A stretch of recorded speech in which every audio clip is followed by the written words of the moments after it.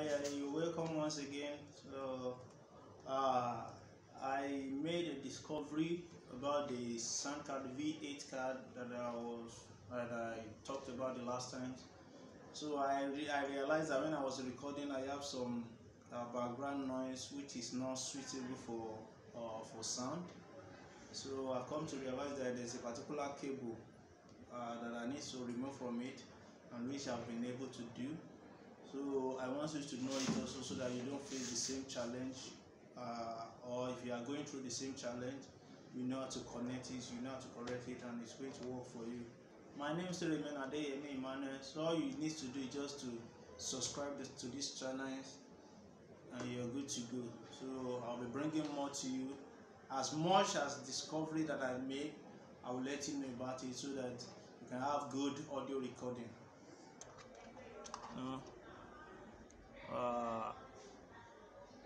This sound card V8 is an external sound card, but if it's not well connected, it gives some noise, some background noise when you're recording. And when it gave me that challenge, I've come to realize that there are some things you need to remove from it to make it work perfectly.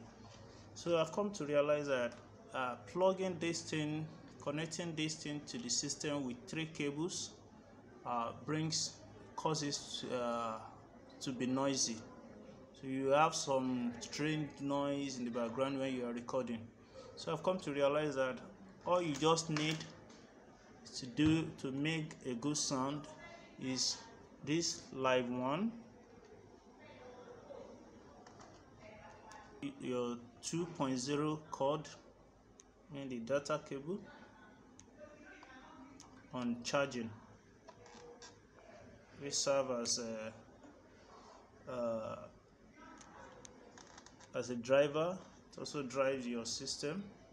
So with this only, you are fine. So the rest is just you connect your condenser mic, your earphone, and you are good to go. So this live one now will go straight to earphone or your system, while this will go to normal USB port.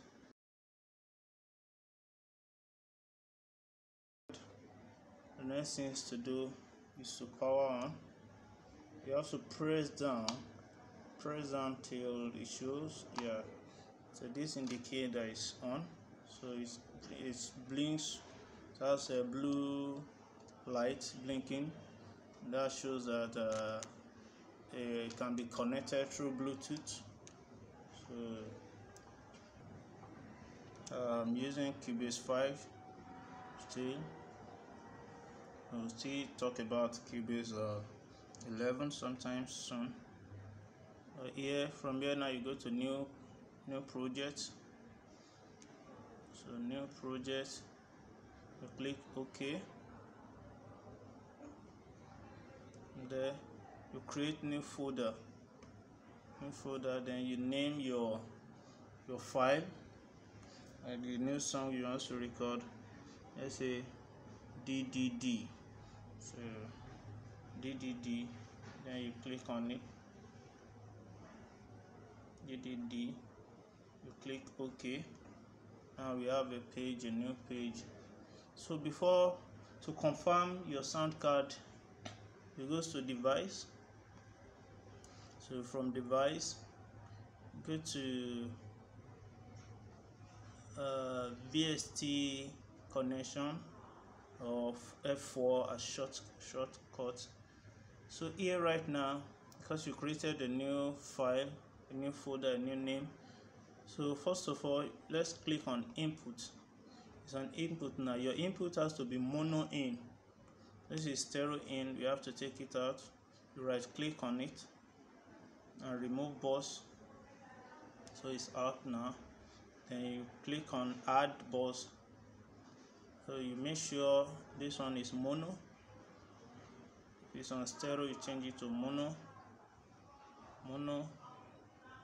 Yes, mono in is always good to record with mono in. Then your output has to be stereo out. So you just leave the stereo out.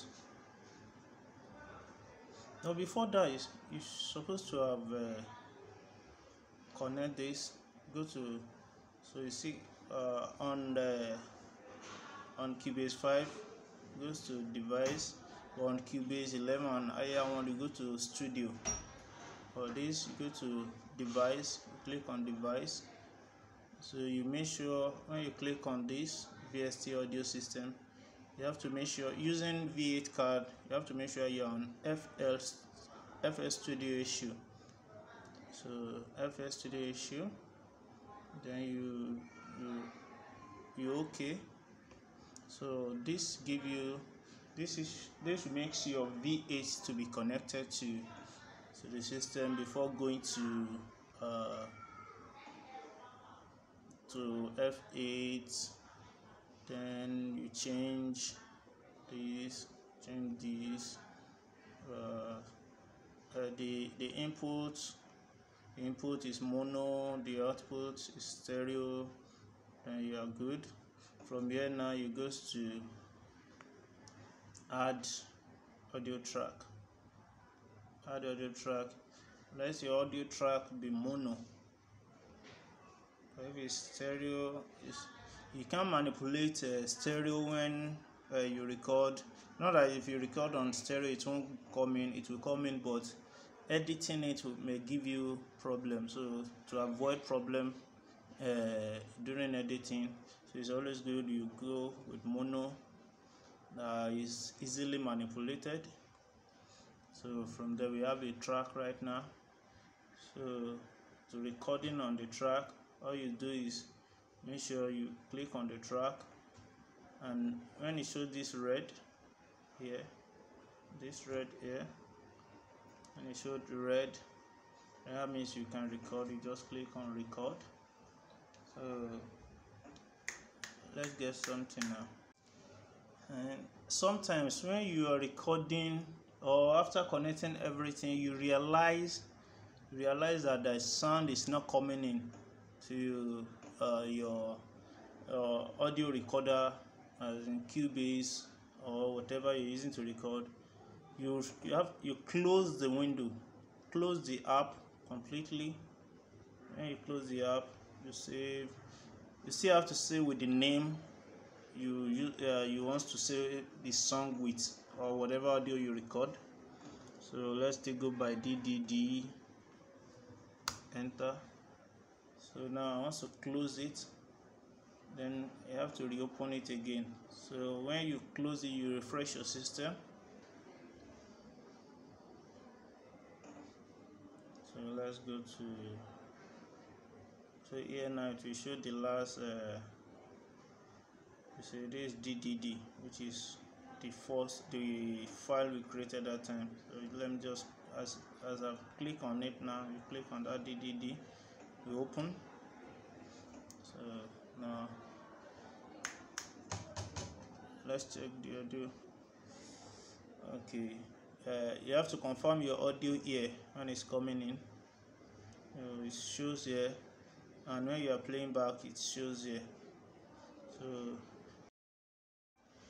when you are playing back and your headphone or what you're using to play back is not loud enough, so during the playback you can easily remove this. If you remove this and leave this plugged, leave the 2.5 as in the data cable, so your audio will be louder. You hear your what you've recorded so loudly. But as long as you still have this in, so the audio to your headphone may be lower. But removing this during playback is going to be very loud. But anytime you want to record or you want to record, make sure you have this in and you'll be able to record your audio and you have a good sound. So the reason why reducing this, because I do use before I used 3 cables to connecting one ear, but I've come to realize that the cable ear causes noise, and it makes some it just brings noise to your recording, and it causes some unnecessary noise which is not needed. So that is why when I realized that it was the cable that caused the noise, so I have to do away with it. So you don't need the cable.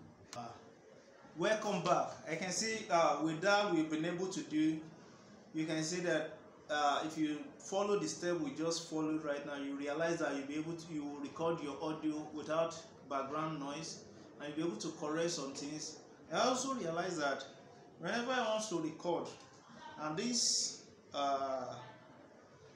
echo, this echo, it has to be at least on either 9 o'clock or 12 o'clock, depend on how you want it. Though immediately you put it, you're going to hear it from your headphone or from your speaker. But I realized that when I put it on 9 o'clock or more, it give me pleasant audio than when I put it down completely. So now I prefer putting it on 9 o'clock when I'm recording, and this is audio in. So I don't always advise that you raise this so higher. So it's always good. I do put my own on 10 o'clock. So this is on 10 o'clock right now. So, and it gives me good audio. So let's say this is how far we can go. And this is your monitor, your headphone monitor. So if you increase it, so just try all the buttons, all these turn button, and you will see what you can do with it. And any challenge you have, just try to figure it out. Sit down and see how you figure it out. So I still remain my humble self, Adeyemi Emmanuel from Nigeria. Please subscribe to my channel. Thank you.